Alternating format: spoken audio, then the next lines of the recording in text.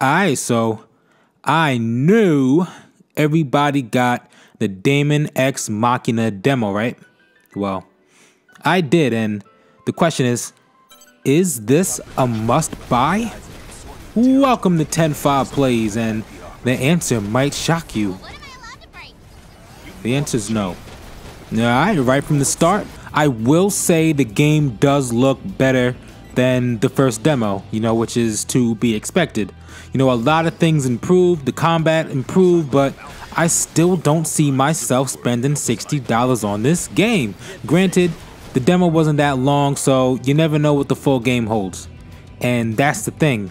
I didn't end the demo like, man, I want to play more. I was like, alright, and then I put on Astral Chain, you know what I'm saying? Like, compared to a game like Astral Chain, if that had a demo that played like the first 30 minutes of the game, I would have been hooked. Take this money. But nothing about this game really hooked me. Like, it was fun, sure, but not really $60 fun. I feel like they should have taken more advantage of the platforms Nintendo gave them and really showed us why we want to believe this game will be amazing after this demo ended. And I know they don't want to give the whole thing away, but still, I really want this game because it's a Switch exclusive, but meh, just doesn't seem worth it. The enemies aren't really engaging, judging from the demo. The other characters are just kind of weird. Make sure you change that, you know what I'm saying?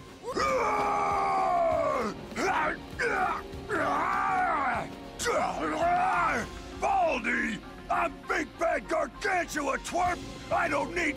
The text dialogue, it got old fast. And I did really like the customization options for your mech. And I felt like those changes did affect the game.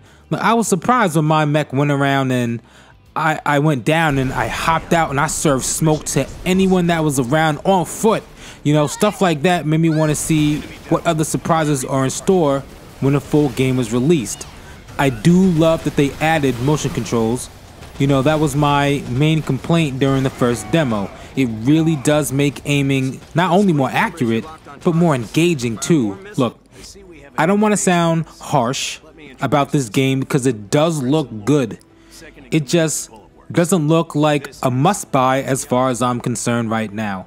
And I'm eager to hear your opinion when the game comes out because I think it can score like a 6.5 to the 7.5 range on sites like IGN, which definitely isn't bad.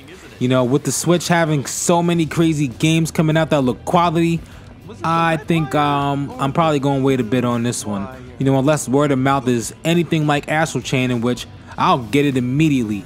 But, I'm chilling right now. I wish this game nothing but the best, and hopefully it's all quality and all love by the time it comes out.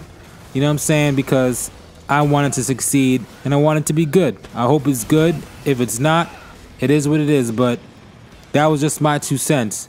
You know what I'm saying? So, alright, y'all. Time for me to hit that old dusty trail, so thank y'all for watching, and I'ma catch you later. Uno. That's one bogey. Next.